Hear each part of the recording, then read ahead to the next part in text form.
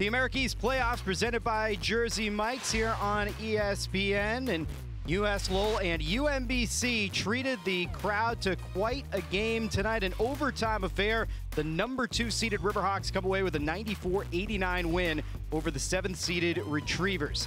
Hi everybody, once again with Jim Bordoka, I'm Chris Villani, and Jim, this is your classic March basketball game. Throw the records out, throw the seeds out.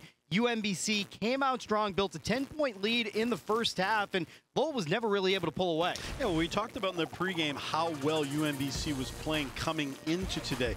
You know, you add that on with their athleticism and the way that they played. I mean, they really came out from the get-go attacking UMass Lowell, really challenged them. 1-point game at halftime, obviously tied at the end of regulation, and the Riverhawks come away with the overtime victory. Vermont, the top team in the conference, got a scare in its own right, coming away with a 75-72 win over Albany. Great rivalry over the years between those two programs. They move on. UNH advances over Binghamton, and Bryant with a lopsided win over Maine. So you get the chalk. It looks kind of ho-hum. If you watch the games, it was anything but. Sure. But Vermont will host UNH, and then Tuesday night it's going to be UMass, Lowell, and Bryant right here in this building, and that is certainly a budding rivalry. Bryant is a dangerous team. Again, very similar to UMBC. Athletic, long, and physical. Definitely was a physical game the last time these two teams played. As for the game we just saw here at Costello, some standout performances, including Marcus Banks Jr., and he was really the guy who established the presence for UMBC right from the get-go. Had a big defensive play and then a 3 out of the gate.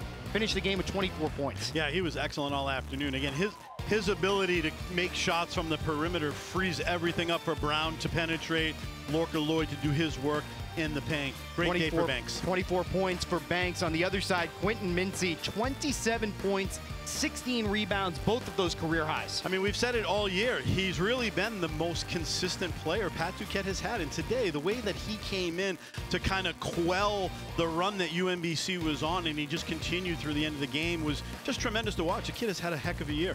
27 points, as I mentioned, for Mincy. You look at some of the final numbers there. 56 rebounds for UMass Lowell. They survived a 20-turnover performance, put up 42 points in the paint, and they come away with a 94-89 overtime victory over UMBC. So Lowell advances to the semifinal on Tuesday night. UMBC season comes to an end. For Jim Bordoka, I'm Chris Villani saying so long from Costello Athletic Center. This has been the America East Playoffs on ESPN.